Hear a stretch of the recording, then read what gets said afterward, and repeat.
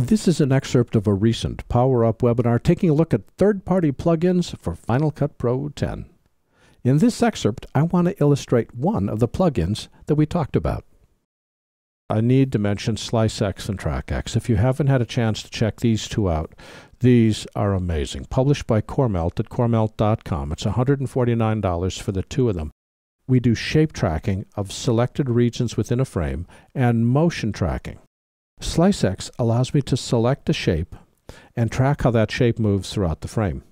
TrackX allows me to take that tracking data that SliceX generates and then track text on top of it or anything else. This just works magically, and you need to go to CoreMelt's website to learn more. But I want to show you a couple of applications just of SliceX that involve tracking that don't involve tracking text. Let me illustrate. Here, for instance, I've got our intrepid snowboarder, courtesy of Standard Films. A dramatic shot. But let's say this is a dream sequence. And I want to make this look much more ephemeral. How do I do it? Well, let's go to C2. We're in the effects browser, C2 SliceX. I want to do a blur shape mask. So I'm going to do a depth of field shape mask is what I'm going to do.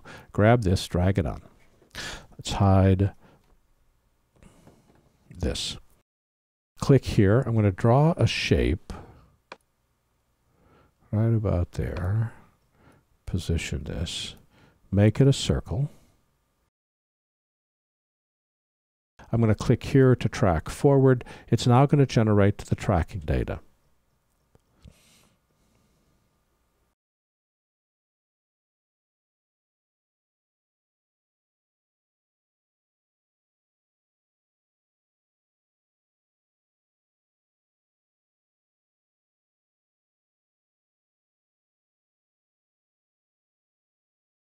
What it's doing is I didn't have to set tracking dots. It's looking at the surface of his face and watching how his face moves and changes in the frame over the course of the clip.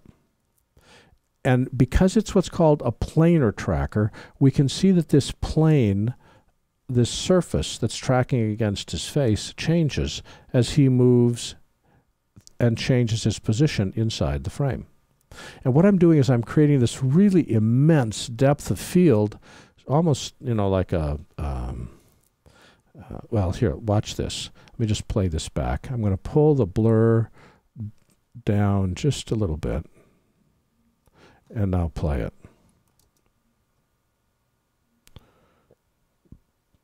Look at how everything is all soft, and how can you not look anywhere except his face? You can't. Your eye is forced to be drawn there. And we could make this blur really big or smaller. Now, normally you would use this to hide the identity of some notorious person or allegedly notorious person. We can soften that shape. And now we've got a dream sequence here. And we can adjust the softness so it's a little less dreamy. Isn't that cool? Well, let's try something different. The last time that I talked about plugins, I talked about Match Key from Boris FX. What Match Key allows us to do is to remove something. I use the example of an automobile. To remove something from a frame that you don't want there.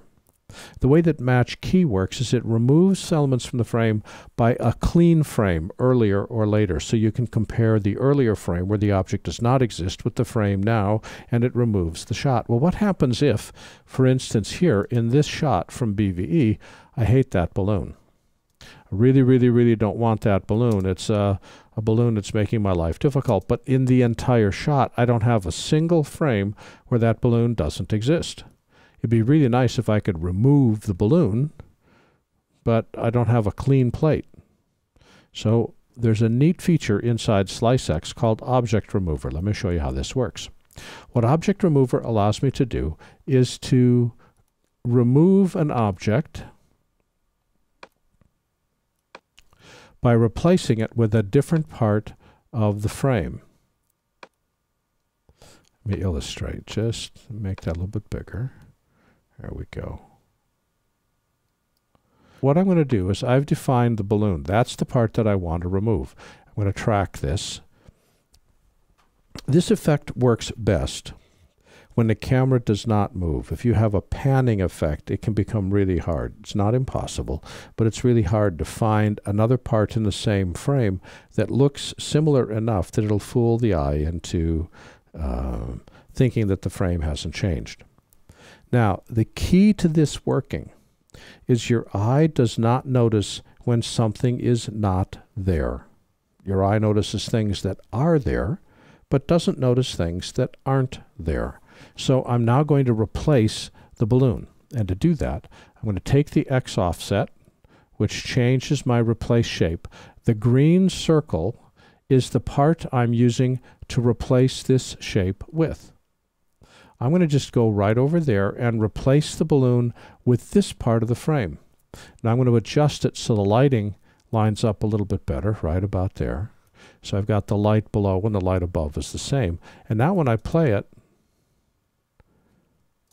now you know that something's been replaced because the balloon isn't there. But your eye doesn't. Your eye is looking at these two guys walking here.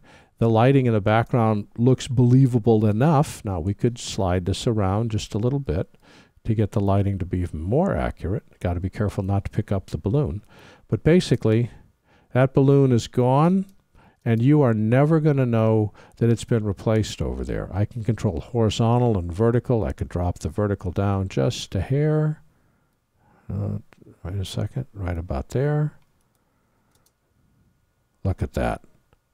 You would never, ever suspect there's a problem because the back wall looks normal. Maybe there are two doors back there.